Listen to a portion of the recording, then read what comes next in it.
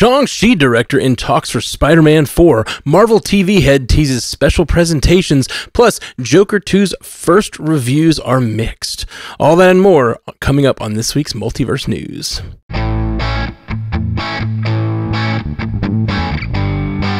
Welcome to Multiverse News, your source of information about all your favorite fictional universes. On the panel today, we have our wonderful stalwart crew. Jay Sisson, what's going on, buddy? Hey, not too much. We got the gang back together, feling good, ready to bring the news. Thank you for taking the weight last week, guys. Everybody, appreciate it. I was out, just tired, not sick, just tired. Haley Hobbs, how you doing? Doing amazing. We've got some interesting things to talk about today. Yes, we do. And Jay Scotty St. Clair. Yes. I was also tired last week. I think listeners probably heard that in my voice, but I showed up anyway. No shade, but I'm fully rested and ready to go this week. So looking forward to it. Yes, thank you, Jay Sky. Jay Sky took over and edited everything, and I really appreciated it. After Dragon Con, I was completely spent. All right, well, we have our 5-star review this week from Caniac Max. Caniac Max says, right. The effort and time put into this quality podcast is evident. Keep staying classy. Ooh, thank you, sir. Very kind. Yeah. Thank you.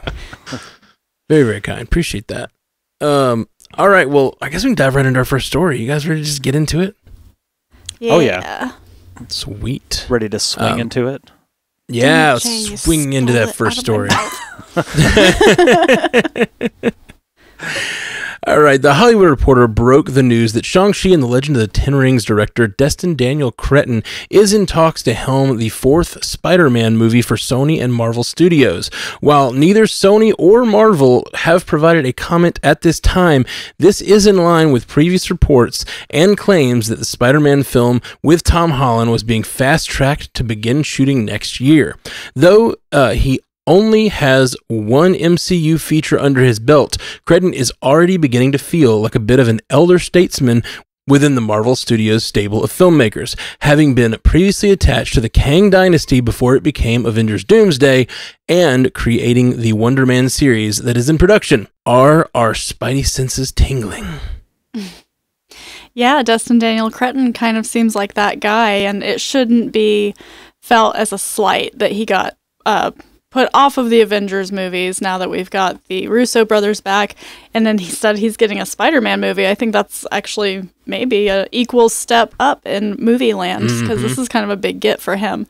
My first reaction when I saw it was, but Shang-Chi 2! I hope he's doing both, you know? We're not getting that Shang-Chi 2. How very dare you, sir? But I love this. I think that we saw really well what he did with Shang-Chi. It was such a well-constructed movie. You loved the characters you were supposed to love, and maybe even some of the characters you weren't supposed to love. I think that had one of the best villains we've seen in the MCU in quite a long time that really had some pathos. And that's a lot of the Star Wars. Wrong universe. Same company, though, so it's like... That was such a Freudian slip, too. And that's such a big part of the Spider-Man universe. You know, Spider-Man himself is very, he's a good guy, but he's got a lot of darkness, and his villains are the same way. So regardless with what we might get in Spider-Man 4, we really have no idea what that story could be. I think it'll be good. There's some loose ends. We aren't just going to get Tom Holland in his homemade suit, because we've got MJ and Ned out there who don't know who he is. And I think you can't just ignore that. So, how are we going to get he and MJ back together? They belong together. They're a real-life couple. They're an on-screen couple. It must be done.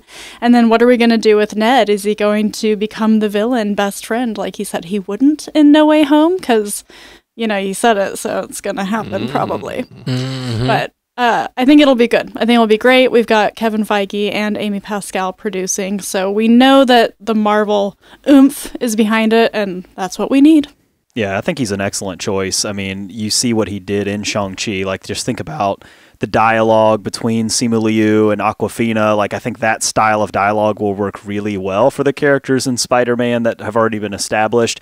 And obviously what he can do with action is on display very well in Shang-Chi. And I think same thing will translate very, very well to a Spider-Man film.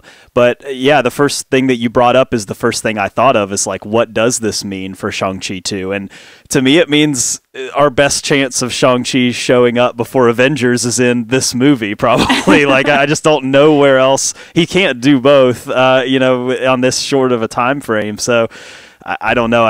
He can, you non-believer. Not everybody's faith, Jay. Not everybody's James Gunn, I guess. But yeah, I think he'll translate well. But it's just, man, what is going to happen to that character? What is going to happen to Shang-Chi? If you're a fan of that character, I guess you hope that he plays some kind of pivotal role in the upcoming Avengers Doomsday or Avengers Secret Wars. But I don't know if you're going to get that second solo outing before then. It does put Spider-Man, I know we've talked a little bit on this podcast before, and this is kind of the conversation about, is it a multiverse story or is it not? And I'm sort of more team, like, give me a street-level Spider-Man. I think that's why I was kind of excited after the conclusion of the last one, because it did perfectly set the board for that type of a movie. But this movie is releasing in between Avengers Doomsday and Avengers Secret Wars. And so it wouldn't really make sense for Tom Holland's Spider-Man to pop up in Avengers Doomsday and face some sort of multiversal crisis and then all of a sudden go back to the street to fight some rando, and then all of a sudden now he's back out in Secret Wars. It almost seems like it has to be some sort of a multiversal story that connects the two. I mean, unless you sort of want to do the Captain Marvel thing where the story sort of backtracks a little bit, maybe tells a story before the Avengers films or something. I mean, Captain Marvel was in between Infinity War and Endgame, but still, like, it does sort of set, I think, a weird but interesting sort of vision for Spider-Man 4, because how are you going to balance the wider MCU of it all based on just the location of that film? But I mean, hey, box office wise, I mean, you couldn't ask for a better spot. I mean, the movie's already going to do huge because it's Spider-Man, but now you're telling me it's in between the two Avengers movies. Like, I mean, it's gonna float it even higher. I mean, this movie is destined for the $1 billion club, then some. I mean, it's going to be the next big thing, I think, for Marvel. But again, I got a lot of questions, you know. But ultimately, I think Cretton's a great choice. I think he'll do an excellent job. I think you mean it's Destin Daniel Cretton. Thank you. I'm glad somebody. I'm gonna have to step up, like I did, and then you upped me, and so I'm gonna have to try to up it later. It's just an escalation. One of those episodes. It's a puns arms race. Scotty will win. Yeah, that is true. Yeah, we'll see. Don't awaken the sleeping giant over there. Man, there's so many things that have already been said that I want to pick up the thread and talk about. Like, I don't know if I'll be able to weave this into a cogent thought, because there's so much to say about this. I am so upset that we haven't had a Shang-Chi 2. My theory about why we haven't had Shang-Chi 2 is that the way that they set it up at the end of Shang-Chi is supposed to lead into the next Avengers movie, and that they were planning to do a Shang-Chi movie. He was supposed to feature heavily, and they were planning to do a Shang-Chi 2 afterwards. That's why I believe they haven't done it yet. That's why I've been saying for a long time. And then Destin Daniel Cretton gets apparently was attached to Doomsday, or attached to the Kang Dynasty before. I didn't even realize that. That's really cool. I imagine that they gave him. Show. I'm sure we did. Definitely. You got to keep up with the news. You know, it's firing every week. It's just story after story. What's more embarrassing about that we talked about it on the show and that I forgot, is like a few weeks ago, or I don't know, a month or two ago on the MCU cast, we were talking about which directors should direct the next Avengers movie, if not the Russos, you know? And I said, oh, you know, Destin Daniel Cretton would be amazing. And I was like talking about it as if it was my idea. And apparently we had talked about it on this show that he was attached to it prior. So that's no good. That's no good. I have no memory. But I wonder if they gave him this partially because they want to keep him in their stable. Like, he has shown what he can do, and wherever he goes to whatever other franchise wants to grab him up and use him, it will be a big thing to be like the director of Shang-Chi, because everyone's waiting on that sequel. So I wonder if they're like, okay, we can't give you Shang-Chi right now because we've got plans, but like Spider-Man? Like, no, who's going to turn down a Spider-Man movie? And I think you guys are right on that the tone is perfect. For the Shang-Chi tone is perfect for a Spider-Man movie. This is a great choice. I love it. So yeah, that's really wonderful. And then the idea that it sits between, we've had a lot of speculation about how Spider-Man will play into Doomsday and whether that he will, as the sort of like father-son dynamic he has with Tony Stark, whether that will play into a Doomsday movie. And we've had a lot of conversations about how that could be a big twist ending or something at the end of Doomsday. On this network, we've had those conversations anyway. I don't remember what show they were on. But like the idea that Spider-Man fits between, I'm really hoping that it is not a flashback and that it like is a continuation of the story that's just focused on Spider-Man, because that would be some really tight continuity that I think we would all really like to see, like an Avengers movie that leads into a smaller story about Spider-Man that leads directly back into the next Avengers movie. Like, that is what I want. That is all I want. It'd be great. It'd be so good. Yeah. I should know my co-host better because I thought I was going to be the one to come in with the fresh take about Shang-Chi. I figured everybody would be like talking about Spider-Man and speculating about the future of Spider-Man 4. But I'm right there with you all. Like, as exciting as this is, and I think it bodes well for multiple reasons that I'll get into later, I continue to be befuddled why we haven't had some sort of continuation of Shang-Chi. Like, at this point, the fan expectation has been out there in the ether. I feel like they should know about it. How difficult is it to just, throw him into a post-credit scene? So that makes me feel really strongly that the reason they haven't done that is thinking about Destin Daniel Cretton's previous attachment to the Kang Dynasty. I have to figure that Shang-Chi is going to factor in a major way there and probably be one of like the focal point characters that we're following there. I also think it bodes really well because, again, thinking about the fact that he was attached to the Kang Dynasty, and they cited that, he was parting ways, and I don't even think it was creative differences. They just said, hey, it's not going to work out on this project. We want to save you for other projects. And a lot of times when you hear buzz like that, it's all just, to placate the media and the masses and make it seem like everything's okay when there might be upheaval behind the scenes. But this really does make it seem like he is valued and they respect his vision and his abilities and want to, keep him in the stable. So to that end, it excites me. And I also think this speaks to things look good behind the scenes between Marvel and Sony. Not that long ago, we were like, are we even going to get a Spider-Man 4? Will No Way Home be the last collaboration we've seen? And it does sound like Marvel Studios had to make some concessions, especially regarding the nature of this story. But again, if it's going to be multiversal, setting it between the two Avengers films and having a guy like Destin Daniel Cretton at the helm, I think it restores a lot of confidence and makes me that much more excited for it. It also makes me that much more excited for Wonderman because, as I understand, he's directing 2 episodes there. So while he has only done the 1 movie so far, clearly Marvel likes what they're seeing, and it makes me excited to see what he's got. Absolutely. All right, up next, early reviews from the Venice Film Festival screenings of The Joker Folie à Deux. The sequel to 2019's Joker hit the internet last week with the response to the musical follow-up decidedly mixed. Critics seem divided on the film's uneven tone, with criticisms citing a plotting narrative and underutilization of Lady Gaga. Positive takes celebrated the performances of Phoenix and Gaga, as well as Philip's direction. The first film had its detractors and went on to become the first rated R movie to gross $1 billion at the box office. Are these muted first reviews enough to get the last laugh this time?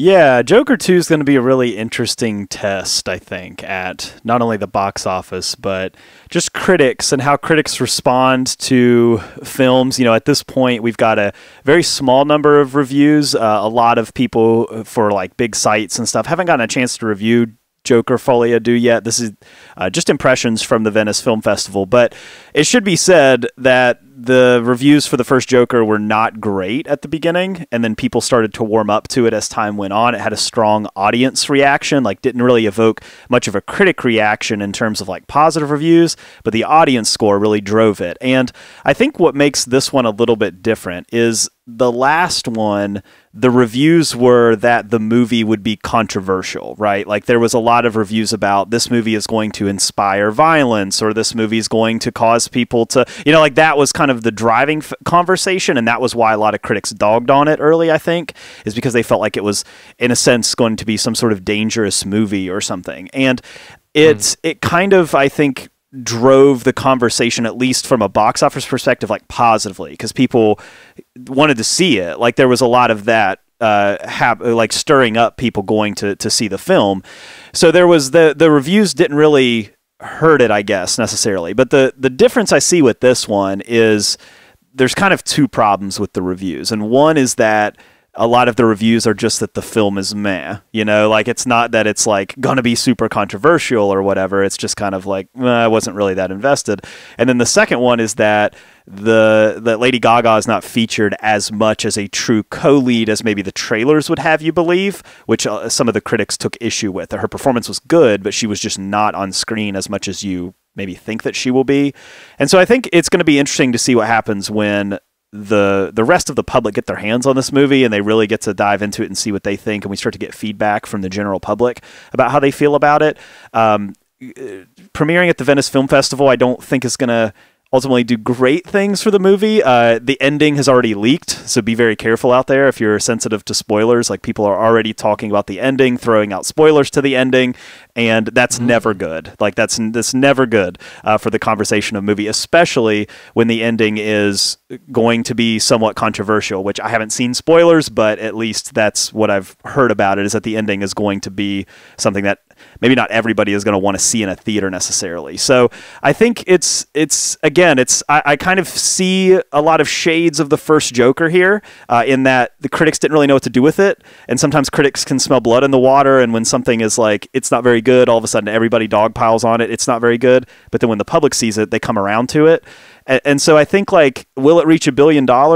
I don't know, maybe, but I don't think it has to. Like, I think it just kind of, like, if it's in that $800 million range or something, I think you consider it a success and you can walk away from it. Warner Brothers can walk away from it saying, like, all right, we're good.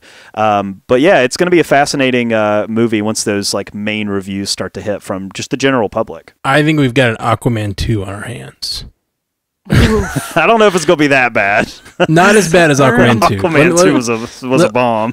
Yeah, no. Let me qualify that. I think that Aquaman 2 had a lot of other things going against it, but I think that the Joker and Aquaman 1 both lived at this time. They were put out a year apart, less than a year apart, and they both came out in like the 2018-2019 window of like the everything is making $1 billion.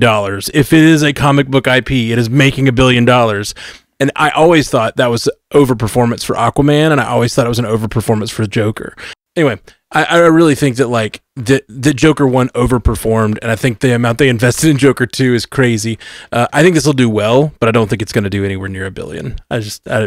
But things are doing well this whole year, so the box office is back. Like, who knows? But I just don't. I see it making, like, you know, $500 million instead of $1 billion, something like that, which is not bad. When Joker came out too, it was like a really unique thing, and now with Joker 2, like, does it do it enough to set itself apart from Joker 1? Like, we don't know yet. None of us have seen it, but that's a question that's going to have to be answered. Like, does it provide a unique thing that you have to go see in a theater, or can you just wait for streaming? You know, like, it's going to have to answer for that. It feels like they know that, and they've gone into it with that expectation of needing to plus it, with it being a musical and it having Gaga in it, and like tackling Harley Quinn and everything. Like, I think they know they need to go to the next level and do something special. But I think the audience that wanted to see Joker, especially the audience that loved the first Joker, I don't know that the same audience that wants to see a musical featuring Gaga. Like, it just feels very different. Sometimes that kind of counterintuitive thing can work because you pull in two audiences. So who knows? Maybe the Gaga fans will come out in force and it'll be really, really strong. Yeah, I don't see this one performing like other musicals. Like, I don't think this is going to be like a Greatest Showman situation where people are going back for repeat viewings to like sing along with the songs. We know it's a jukebox musical, but I fully acknowledge that I exist within a bubble when it comes to being very aware of, like, you know, film discourse in the online space. And I feel like I have trained myself, and I feel like a lot of other people have gotten to the point where they kind of know how to take reviews. It's like, don't take reviews at face value, especially like Rotten Tomatoes. That's an aggregators. So just because a movie comes in fresh or rotten doesn't say a lot about the actual quality of the movie when it comes to an individual take. So for myself, I have curated, about 4 or 5 reviewers that I kind of know their sensibilities. I know their taste align with my own, and none of those reviewers have had the opportunity to see it. So these reviews don't really mean a lot to me. They don't have a lot of weight. I was a little startled, I will say, when I was on social media and I saw IGN posted like a 7. It felt like a little bit of a slap to the face. I was like, wow, I wasn't, 7's not terrible, but it really felt muted, like we've said here. So I will be curious to see, once more people get eyeballs on this thing, what kind of conversation is going to be going around it, because I have not watched the original Joker from 2019 since I saw it the first time, and that's because I found it to be such a heavy and weighty experience. And I remember the kind of fervor and feeling around it. Like, I remember seeing a noticeable uptick in security at my theater. Like, there were security guards posted like right outside the theater itself. So definitely an interesting movie. And I think, Matt, you brought up the point about like the first movie overperforming. I agree with you more about Aquaman kind of being lumped in that situation. I feel like what 2019 Joker had going for it and what this film has going for it as well is that it's such an antithesis to what we've seen, even the fact that it is a musical. So I'm still holding out hope, and I will, go see this thing for myself, and we're going to talk about it here once we've all seen it. So. We're talking about it without seeing it, which is really hard to do. I just watched the first one this year, and one of the reviews that's quoted in the article we used called Joker Folie à Deux plotting. And I think you can say that a little bit about the 2019 one. I thought it was a great film. Yeah, I really liked it. I think it was unique and cool, but there are parts of it that are plotting. And so for a reviewer to say that, it's kind of like, well, I just watched it a few months ago and I feel like that's actually on par. I think that what this film has going for it is not just Lady Gaga, but Joaquin Phoenix. I think people who are movie watchers, if they see that Joaquin Phoenix is in something, they want to go see it because he's kind of got, a cult following as an actor. He does the extreme things. He does things that are all over the board, from Gladiator back in his youth to, the Johnny Cash movie, Walk the Line. And so I think that the draw is definitely him, and I think the draw is Lady Gaga. And for a review to say that she's not in it as much as they thought she would be, we even said on this show, like, this is going to be Arthur having his delusions, right? He's in a mental state. We don't know that her character is even real. Right. So, it's kind of like, if it's that situation, well, then, you've set yourself up for those expectations going in, is what that review sounds like to me. So I don't know. I think that those all sound kind of harsh for something that's kind of an art house type movie in the superhero genre, which is weird in itself. And so it's going to be across the board with reviews. And I'm looking forward to it because I think it just looks really interesting. I remember when the trailer dropped and we talked about it on the show, and we were all like, wow, this looks fantastic. So that's where I'm going in with it. Sometimes critics go into these types of movies with their minds made up a little bit too, like if they didn't like the first Joker, it can kind of be hard for them to jump a hurdle for the second one, right? To kind of separate the two.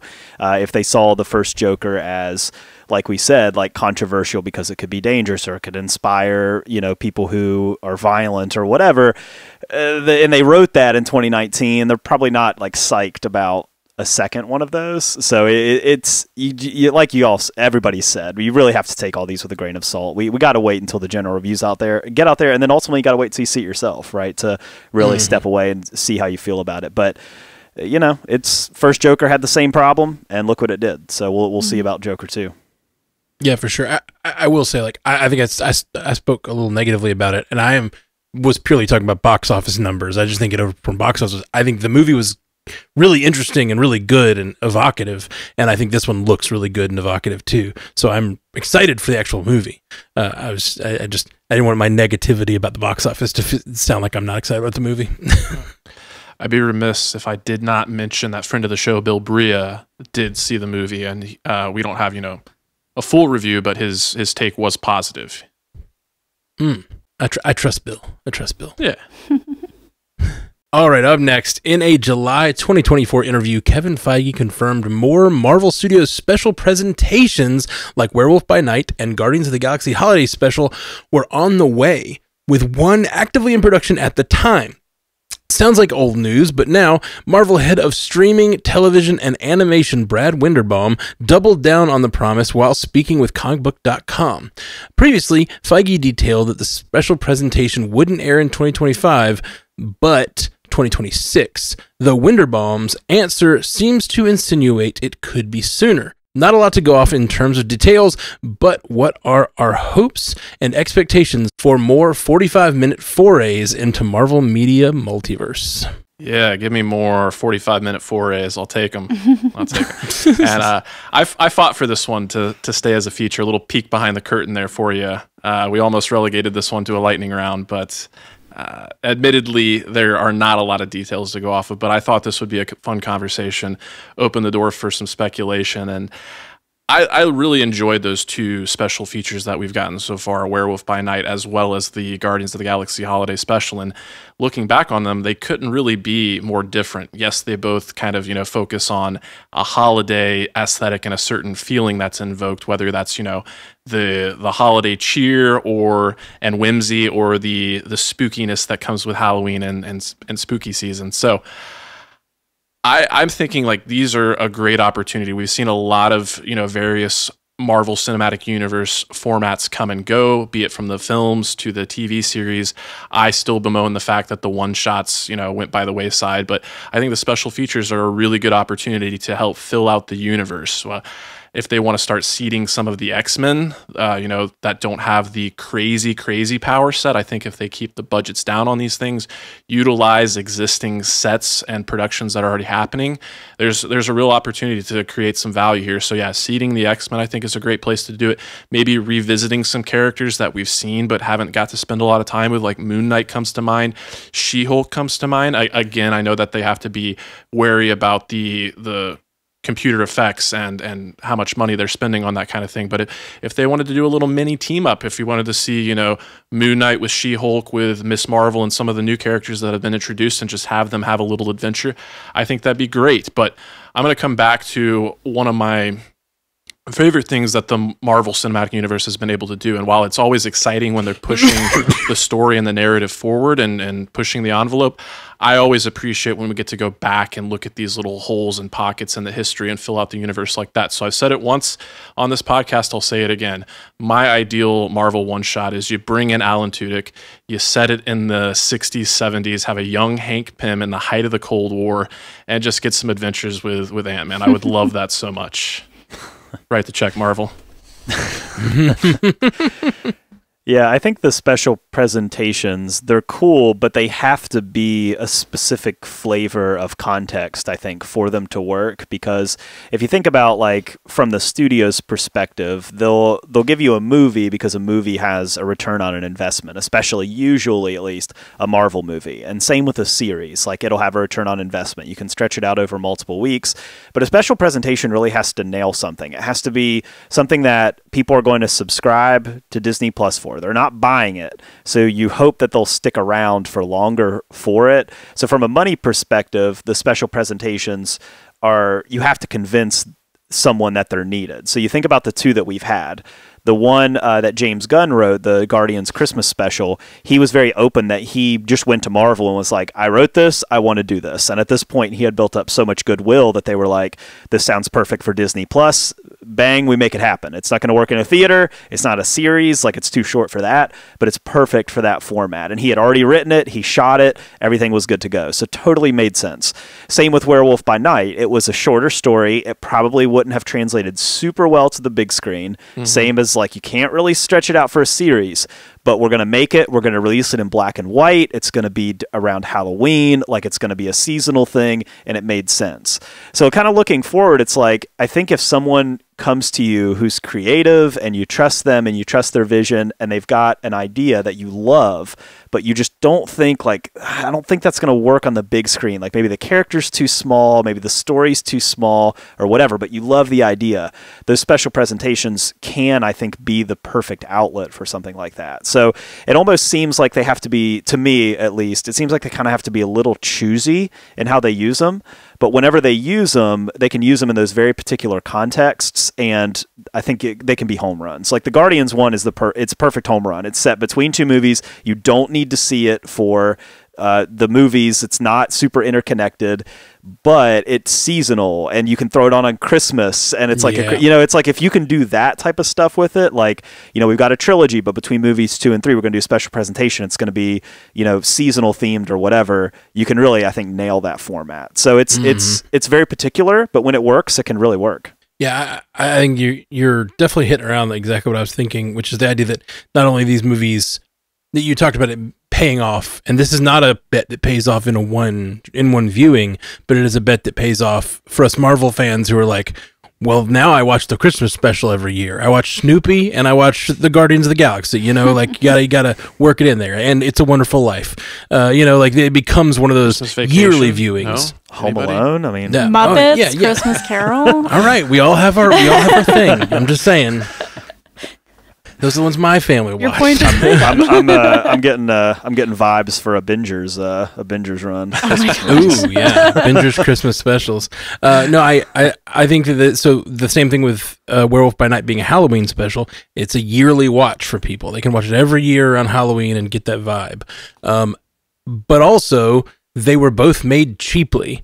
Talking about that return on investment. Guardians of the Galaxy Holiday Special was made on set and in character with the characters who are already on set making Guardians 3. So it's you saved a ton of money. We had been talking about that on MCU Cast for years, how that would be amazing. Why don't they make like a little smaller movie while they're making the bigger movie? They got the sets, they got the people there. Like we've joked about like make a romantic comedy with like the characters in the background of the Avengers or whatever, while somebody else can worry about the big spectacle and like just give us more time with these characters. And that's what they did. It's amazing.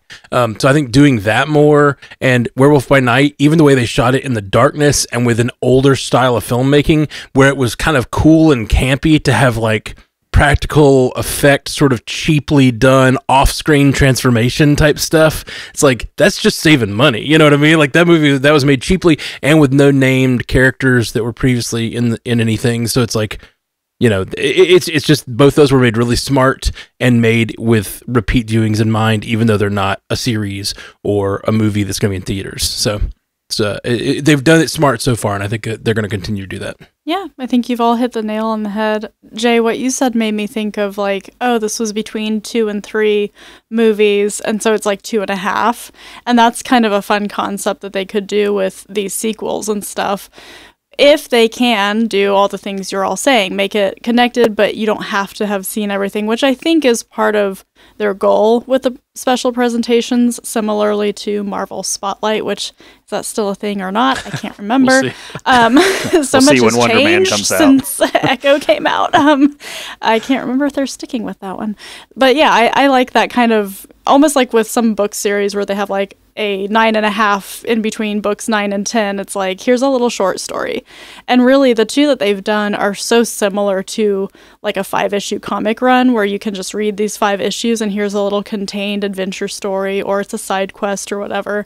And I would love to see that be more of a thing. But to everybody's point, be choosy, be smart, have fun, and don't spend too much money. No big deal. Yeah. So if we're going to spend time with just let's go around real fast. One character or series, who would you want to spend more time with in the MCU? Like if you're going to get a 45-minute presentation. Oh man. Guardians probably would have been my go-to, and they've already done that. So I'm gonna go. Shang-Chi's cheating, isn't it? After we've already had that long conversation, I feel like Shang-Chi is probably the one that I would love to see more of. I could do a Sam Wilson, Joaquin Torres special presentation. Ooh, absolutely. And they're shooting Cap 4. It absolutely could have shot that in the in between times on that.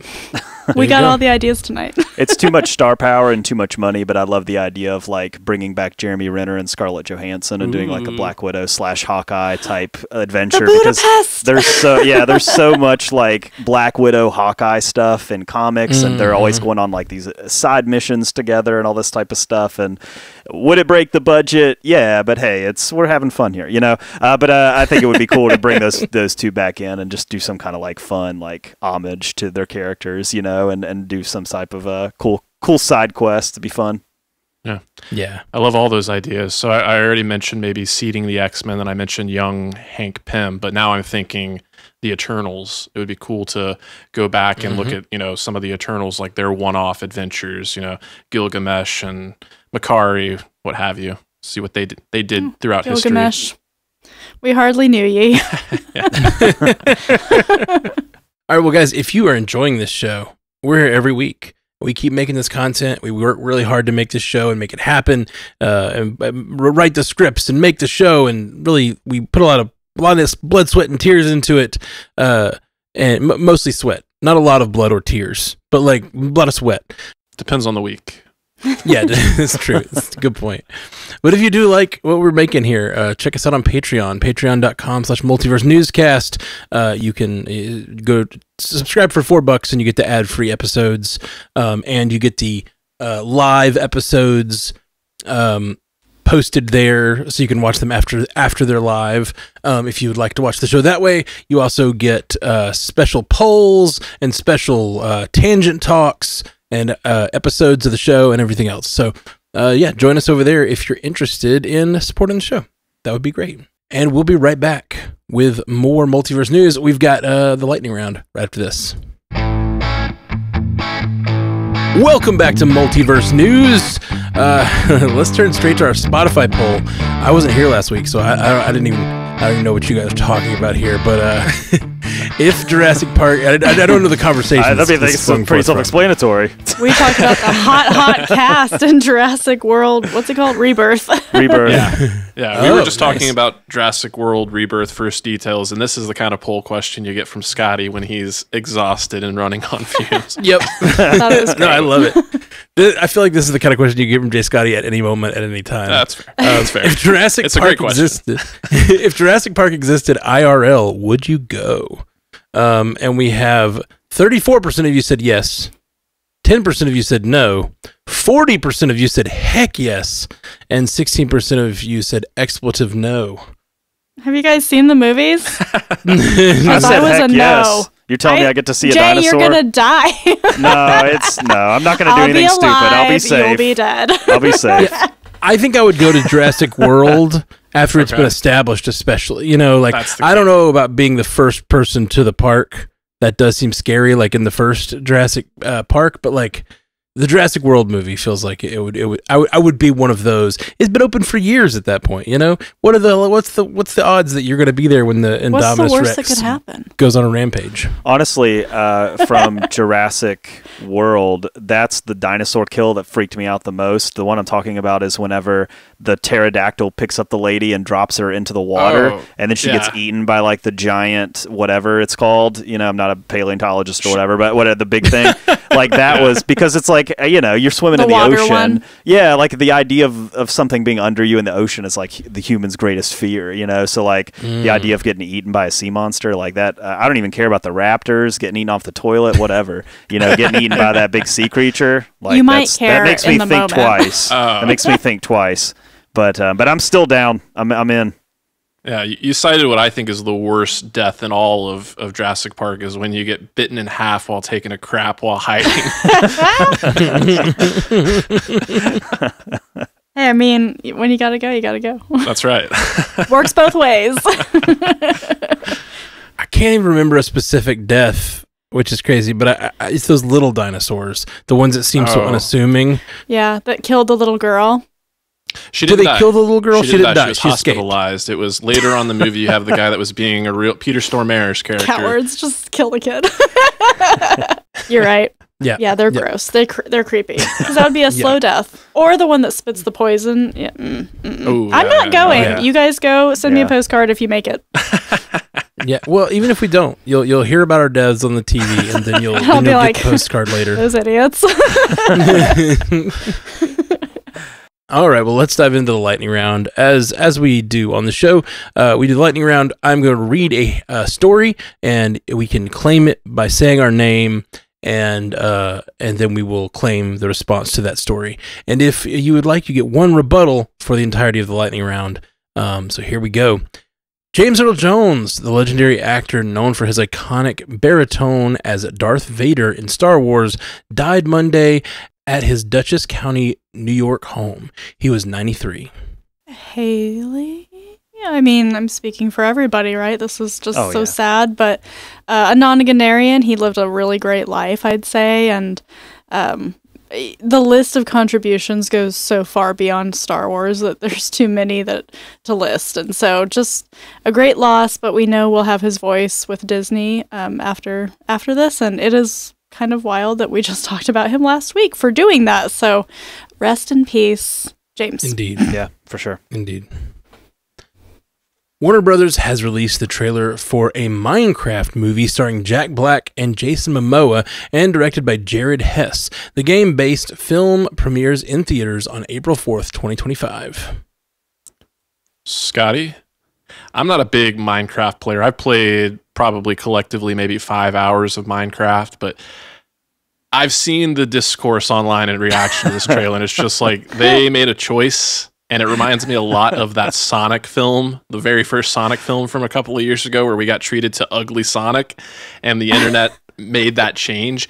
It seems like it's a little too late in the game. What's that? We were right, by the way, in bullying them to change Sonic. Absolutely. It seems like it's probably a little too late in the game for Minecraft to be able to make a similar shift here, because it's the whole world that they've decided to. It's block-like, but it's very rounded blocks. It does not look like the game at all. So I kind of fear for this one. I think it might go the same route as Borderlands. I mean, Minecraft is huge. It's the highest selling game of all time. So maybe there's a built-in audience. Maybe they're going to get the younger folks. Maybe they're going to get the families. That this one does, I think, aesthetically feel a little bit more like Jumanji. And both of those films from a couple of years ago did reasonably well amongst families. But can you make a video game movie without having Jack Black in it at this point? Because Borderlands, Jumanji... I feel like I'm missing another one in there. Mario, yeah. Oh, Mario, yeah, of course. Yeah, there we go. Yeah. Yeah, the limit does not exist. I'll tiny about to say that I think this movie will do fine because of what you said. The families, like I think younger kids are obsessed with Minecraft. I think they'll want to see it. But this trailer was like really cursed. Like it was like so like I just thought it would be animated. Like I don't know if I missed something, but I think a lot of people thought it would be animated, and that they were just doing voices, and then all of a sudden it's like live action. But it's like it looks weird. It's like, how do you do live action when the world is already like blocky and supposed to look, kind of like an old video game program? So, I don't know. It didn't look. I didn't think it looked great. I walked away being like, this is one of the ugliest trailers I've ever seen in my entire life. It looks super unfinished, and I don't know. We'll see. I mean, but I think it'll still do fine because of the brand. But yeah, not a trailer that I didn't see what I expected to see, I guess. Tiny butt. I'm going to be the contrarian here and just say I thought the aesthetic worked, like especially for Minecraft. I thought the aesthetic of the little blocky rounded heads and kind of ugly faces reminded me of Minecraft, but sort of brought to life. I liked it. I liked that choice. I think the rest of the trailer looks kind of trash, but like the choice of the aesthetic didn't bother me. I don't know. It did look exactly like Jumanji. Like they just literally just took that plot and put it in this movie. Yeah. Okay, ahead of the main Emmy Awards, scheduled for Sunday, September 15th, last weekend saw the Creative Arts Emmy Awards ceremony held at downtown Los Angeles' Peacock Theater, where the FX network enjoyed an incredibly successful evening with 14 wins. Shogun broke the record for a single season of television, while The Bear took home 7 awards as well. Notable wins include The Dark Knight's Nestor Carbonell as the Best Guest Actor for his role as the Portuguese merchant Rodriguez, and Jamie Lee Curtis for Best Guest Actress in a Comedy Series for her appearance in The Bear, her first Emmy win. Haley. I don't think either of these are a surprise because these are kind of the darlings of TV right now, and they're both Disney properties, both owned by Disney on FX and Hulu. So actually, I guess they're both FX shows. They're doing a lot of good stuff on FX, but Shogun winning 14 Emmys at the Creative Arts Emmy Awards is just indicative of what it's going to do at the main awards ceremony, and I think The Bear will be right along there with it. It should be noted a lot of our geeky content shows also took home a lot of these Creative Arts Awards. Ahsoka comes to mind for costuming, I know, and a lot of the other ones did too. So, yeah, go Shogun. Alison Brie has been cast as key villain role of Evil Lynn on Amazon MGM Studios and Mattel Films' live-action take on Masters of the Universe. Scotty? Yeah, I think this is appropriate casting. When I think of Alison Brie, I don't necessarily think of her as a villain or an antagonist. I think the first thing I ever saw her in was Glow, where she did have, some pathos and the ability to be a little bit of a heel, but then I went back and saw her in Community, where she's just a total sweetheart the whole time. But I think if this embraces an aesthetic that I'm expecting them to, she will be... I'm thinking about what I know of the character. She's evil. It's in the name, Evil Lynn, but she's not like the big bad. She's not Skeletor. She's like evil, but of all the henchmen, she's kind of the one that seems like she has the most common sense and the willingness to work with our heroes. So in that sense, I think it's pretty good casting, and Alison Brie's somebody I can root for, and if she's given more opportunities, I think that's great. Only Murders in the Building has been renewed for Season 5. Currently, Season 4 is dropping weekly episodes on Hulu every Tuesday, leading up to the finale on October 29th. Scotty, I have not checked out any of the new season that's airing currently, but I am excited to do so when I have a little more free time. But yeah, Only Murders in the Building is great. Obviously, it's a great team that enjoys working together there between Steve Martin, Martin Short, and Selena Gomez. And congratulations to Selena Gomez. I don't think it's in the lightning round, but she is officially a billionaire, and I think one of the youngest billionaires out there. So good for her. Wow. Slay. That's great. Netflix has greenlit the long-rumored Twilight animated series now in production. Based on Stephanie Meyer's Midnight Sun, it retells Twilight from Edward Cullen's perspective. Matt, creepy. Sorry, a little too brooding. A little too brooding. Moving on. I don't know. It's like too emo. It's the one thing, if you get the story from the teen's perspective who falls in love with an immortal vampire, it feels a lot creepier from the immortal vampire's perspective falling in love with a teenager. I always thought that's creepy. And it feels creepier from their perspective. I don't know how you make that work. You make it animated. Yeah, I guess that's make it animated. Yeah, there's your fix. That's true. Some of the things they do in animation are far more egregious like they get away with. Okay.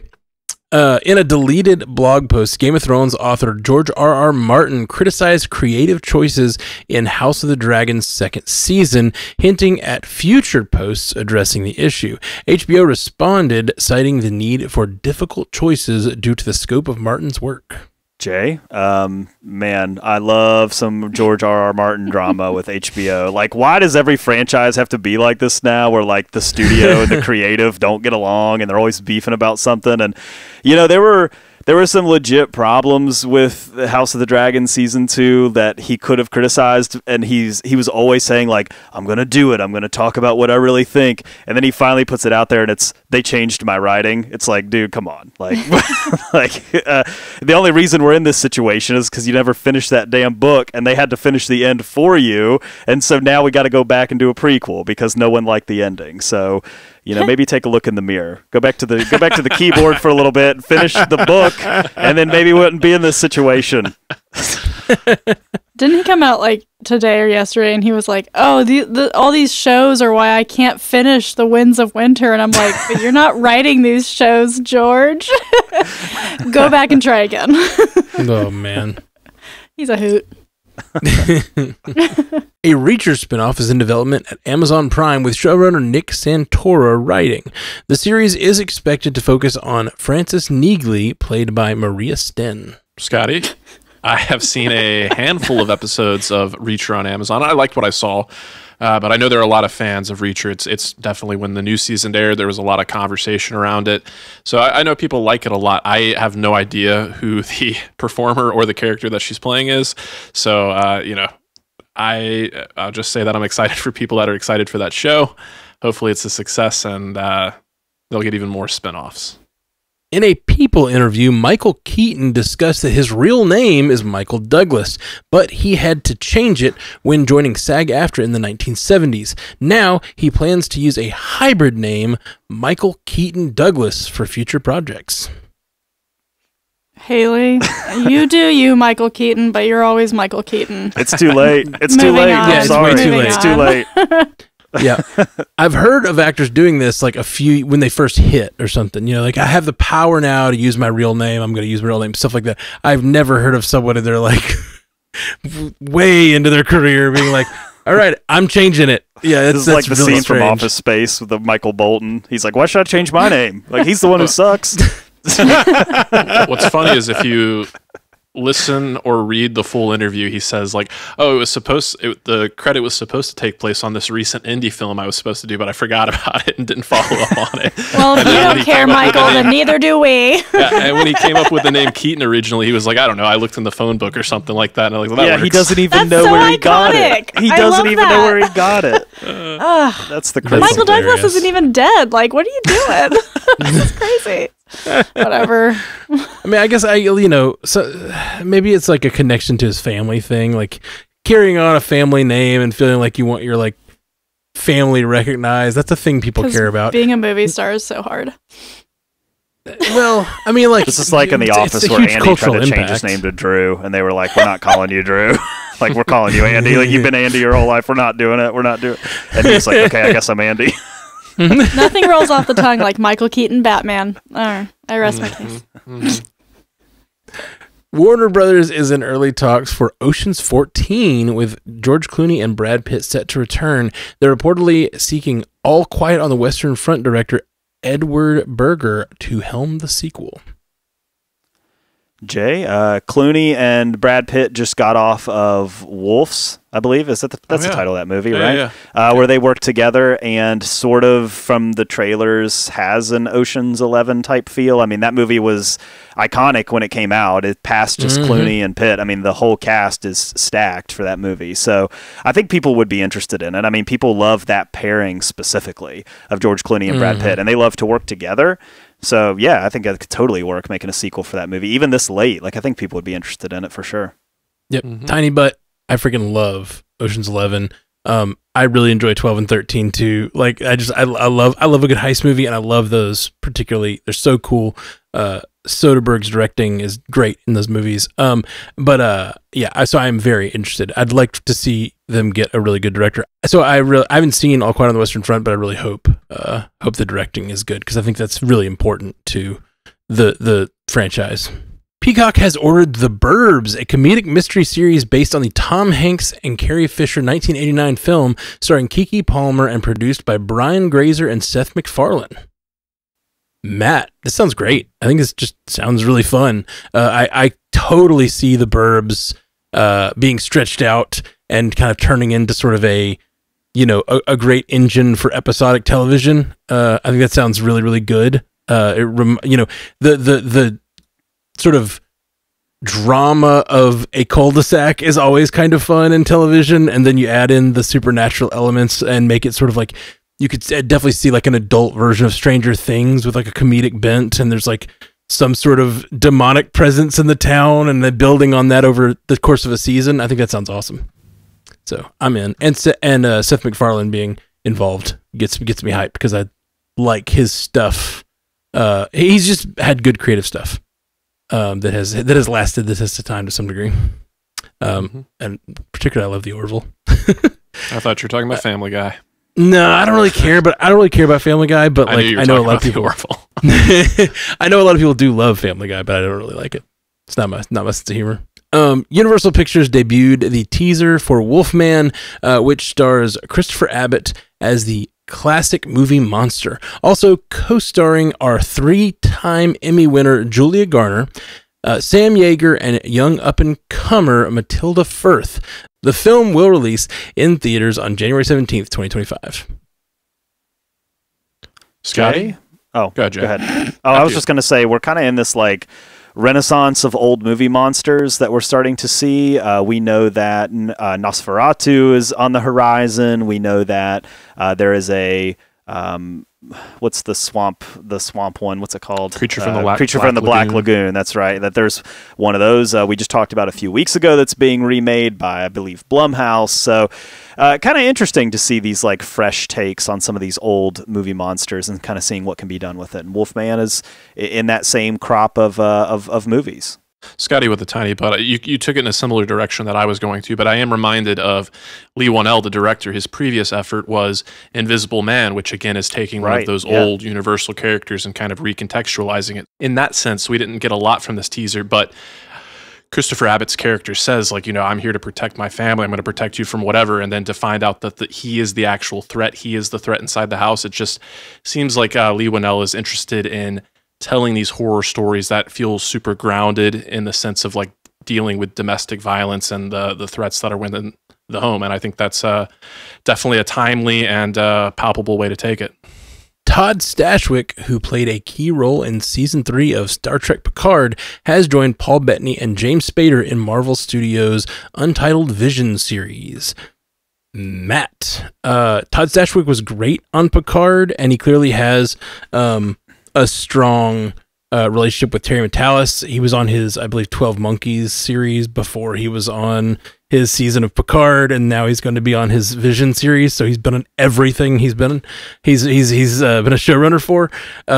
So there's a relationship there. And Todd Stashwick played a character that would have been very easy to hate and kind of was in the beginning, but his ethos in his acting, I think, really pushed through the sort of hateable nature of his rigid Starfleet character he was playing, and eventually like you really grew to care about his character. I thought that was really a lot of fun in Picard, and I think adding him to Bettany and Spader sounds awesome. I think you answered my question there. You said he was a rigid Starfleet character, so he's a human in that show, I take it, in Picard, right? Not an alien? Yes, he's a human and a Starfleet officer, and it's sort of an antagonist to our, like, it's Star Trek Picard Season 3 is the return of the Next Generation cast, and they're sort of like wanting to do we're gonna, sort of like the old crew used to do, we're gonna ride again and steal a starship and do the fun thing and go save the universe like one last time.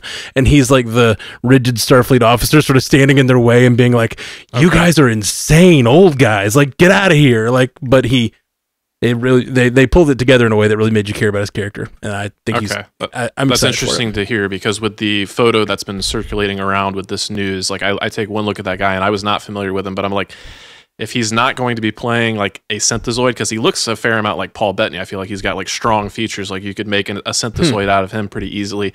If not, I also thought he kind of looks like Hayward from WandaVision, who was responsible for the creation of White Vision. So if he's playing, a type like that, I think it could work pretty well, and it sounds like that's kind of his wheelhouse. Yeah, I could definitely see that. X-Men 97 creator Beau DeMayo officially filed a lawsuit against Disney last week to overturn the NDA he signed upon the exit from Marvel Studios in March. In a 30-minute video on his OnlyFans account, DeMayo explained, quote, "The rumors being spread around me or online are lies, and they are offensive, but more concerning is that they're a smear campaign designed to discredit my credibility in order to cover up the egregious, prejudicial misconduct stretching from select crew members of X-Men 97 all the way up to the top of Marvel Studios." DeMayo also alleged that Marvel Studios had a problem with him being gay, black, and open about it, which led to his firing.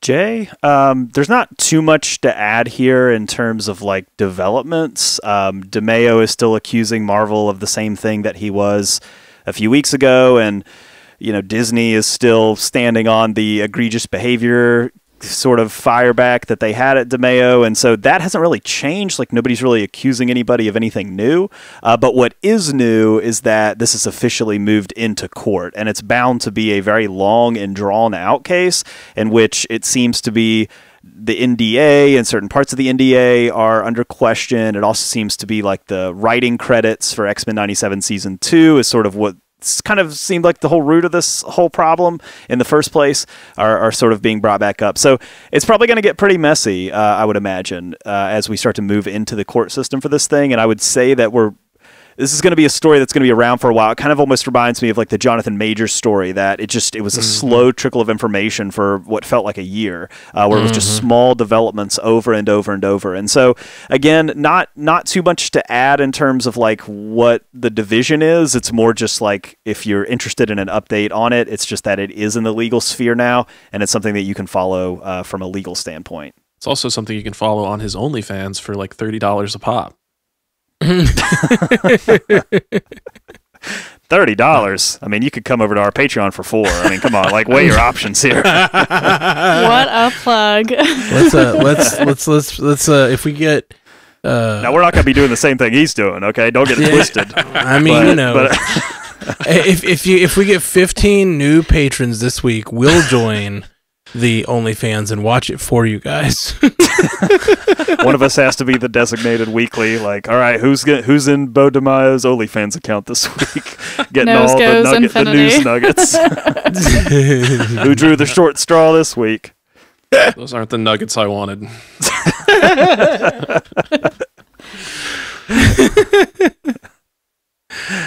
Beetlejuice earned $111 million stateside in its opening weekend, making it 2024's third highest opening and the second highest domestic debut for September ever. Haley, the nostalgia factor is strong. People want it. They go see movies because of it. I have not seen it. I haven't had time. And I just don't know if I really want to. I think I'm just going to wait for this one to stream because it's just not a priority for me. But I think this is, as much as I'm not like super into this movie, I'm happy for it that it did really well in that opening weekend because it just lends credence to what we've been saying about the box office. So good for that. Songwriting duo Benj Pasek and Justin Paul just got the E for their EGOT, winning a Creative Arts Emmy for the song Which of the Pickwick Triplets Did It? From Only Murders in the Building Season 3. Haley, if you don't know what EGOT is, it's Emmy, Golden Globes, Oscar, and Tony Awards. So they've got all of them, and that's great. As much as I didn't love Season 3 of Only Murders in the Building, the Which of the Pickwick Triplets Did It song that Steve Martin performs it's just top tier.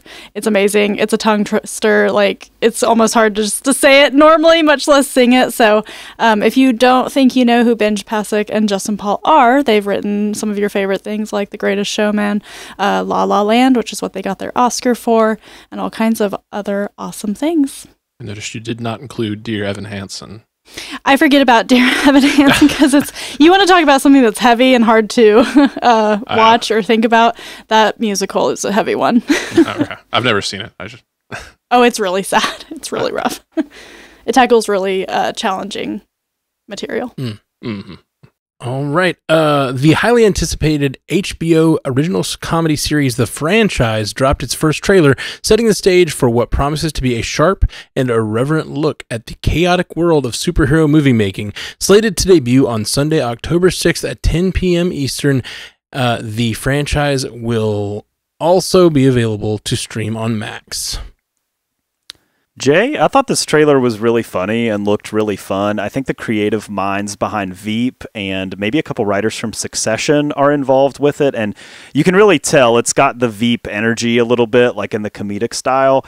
And it kind of pokes fun at the ideas that we talk about a lot on this podcast about franchises and the idea of a franchise and how like the big dollar and the marketing and all that type of stuff that goes into a franchise and kind of the funny side of that. Kind of like what the Boys does, like in a very different way, but the Boys kind of experiments with talking about just like culturally where that's at and how interesting that is. And so I thought it was a fun trailer. I think it's definitely a show I'm going to want to check out, especially like because when Max hits comedy, like Veep being the perfect example, when Max hits comedy, it really can hit like on a really good level. And I got high hopes for this one. Daniel Bruhl also involved. You may know him as Zemo. He is in this and looks to be having a great time. Tiny Butt, the only I think I agree with you on all of that.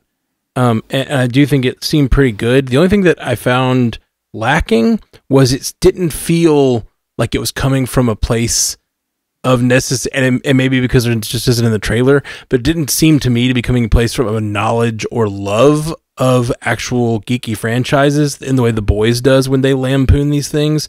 The Boys always feels very specific. This felt a little more just like behind the scenes stuff that is annoying to creators trying to create sort of real art, and it sort of felt like a criticism more than a loving lampooning of franchise stuff, which is fine. There's nothing wrong with that, but just like watching it as a person who follows all these franchises, there was nothing in it that felt specific to any of the sort of geek media that I follow, whereas The Boys were hitting it constantly with like these little just one-liners that were just killing me because they were so specific to how and that maybe that will be in there, but it didn't feel like it from the trailer. It felt more like it's going to be an industry criticism sort of thing. Mm-hmm. Yeah, definitely. Following last week's report that Josh Brolin was the top choice to play Hal Jordan in Max's Lantern series, the actor has since officially passed on the role. Scotty, we didn't bring it up when we were talking about it last week, but he wasn't the only name being bandied about, and he would have been great. He would have been great, but apparently Matthew McConaughey's name was in the mix as well. As far as I'm seeing, he's out as well. I don't know how official that is, but the other two names that are being floated around there are Timothy Olyphant and Chris Pine, which I think are both great choices. But with Chris Pine, he was already Steve Trevor, and I know this is a new universe, so that's why once I heard Timothy Olyphant, I was like, as great as Josh Brolin would have been, Timothy Olyphant is inspired. That's kind of... If that doesn't pan out, I'm going to be a little disappointed, I'll be honest. But I'm open to what they decide. We'll see. And if you're thinking about not listening to our episode last week because the title says Josh Brolin for DCU Hal Jordan, just go ahead and listen anyway. It's it's like just you can scroll past that part and just listen to the rest. Hey, we had a nice conversation about that show. Hey, they came out with it. They said, "Hey, we're going after him." He didn't want it. All right, so it is what it is. All right. Well, that's our show, guys. That's our news. Thank you for hanging out with us. Let's go around and tell the people where they can find you online. Jay Sisson. Yeah, I'm at Commute the Podcast weekly, and we did have a new episode this Monday, so please come check us out at Commute the Podcast. And as always, the 5-star reviews on Spotify and Apple, not only for this show, but for all of our various corners, for my show, for Animation Deliberation, for Source Pages, for MCU Cast, like all of the shows, all of our guests typically have shows. Like if you just take a minute and go do the 5-star reviews and stuff like that and hit the follow button, that stuff really helps out. So please go do that whenever you hear people plug in their stuff. Even if you're not going to listen to every single week, that kind of stuff still helps out. Absolutely. Yeah, thank you. A lot of you guys did do the 5-star and the Spotify reviews for us this week. That really helped a lot. Thank you. And Haley Hobbs. Well, if you give Source Pages a 5-star review on Apple and hashtag #WhatIfWanda, you'll be entered in our contest to win a copy of one of the new books, What If Wanda, Maximoff, and Peter Parker Were Siblings. So extra incentive over on Source Pages. And meanwhile, Brian and I are 2/3 of the way done with our Scarlet Witch 2015 coverage. This week had some kind of heavy issues in it, and so I did have some trigger warnings that I talk about before the issues, but it's such a great run, and we get to talk a lot about Wanda and her mental health and her as a character, so go check us out. Great. And J. Scotty St. Clair. Yeah, over on Animation Deliberation, the podcast that takes action, animation, and cartoons seriously, but not too seriously. We have a few things percolating. It sounds like Zuhair and I are going to be talking about My Adventures with Superman Season 2 a little later this week. And then I've been talking to Jeff Randall about doing a primer for Vox Machina ahead of Season 3 premiering on Amazon Prime next month. So excited for those things. And then on Bill and Ashley's Terror Theater, we're going to be talking about the 2022 Danish film Speak No Evil, as well as the remake that's coming out this weekend, starring what looks to be a very scary James McAvoy. So excited for that. Check it out. Nice. Sweet. And you can find me everywhere. We're going to be covering live reactions to Agatha over on the Marvel Cinematic Universe podcast. We'll be doing live reactions here on the YouTube channel, and also dropping those in the podcast feed. So If you don't follow the Marvel Cinematic Universe podcast, go give it a follow. I'm very excited for Agatha. We're only like 8 days away, so that's really exciting. Mm-hmm. I have one more plug. Oh, yeah, Sorry, please. I always forget to plug Hate Watch when Ashley and I do it. We're going to watch Madam Web on Sunday, September 15th at 1 o'clock Central because we're breaking the rules and watching a movie we've both seen because of Ashley's iconic cosplay at Dragon Con. So if you think I'm not forcing her to wear it, think again. So check us out on twitch.tv/strandedpanda.tv, and there's an event in the Facebook group that you can go say you're going and get a reminder. Yeah, definitely check that out, guys. That's a lot of fun, and her cosplay was epic. Very it was so epic. Good. Her and Katie both had Madam Web cosplay, and it was really fire. All right, guys, we'll be back very soon here on Multiverse News. See you next week. Peace. You stay classy, Multiverse. Hey, thanks for listening to Multiverse News, or watching it, or whatever you're doing. You know, eyeballs or ear holes, whichever thing. We do this show every week, and we appreciate you listening. StrandedPanda.com is where you can find all of our podcasts. And thank you for listening. Check us out wherever you get podcasts. Hit that subscribe button, hit that like button, hit the little bell icon, whatever you have on whatever service you're doing. Rate us, like us. We're really thirsty. That's what I'm saying.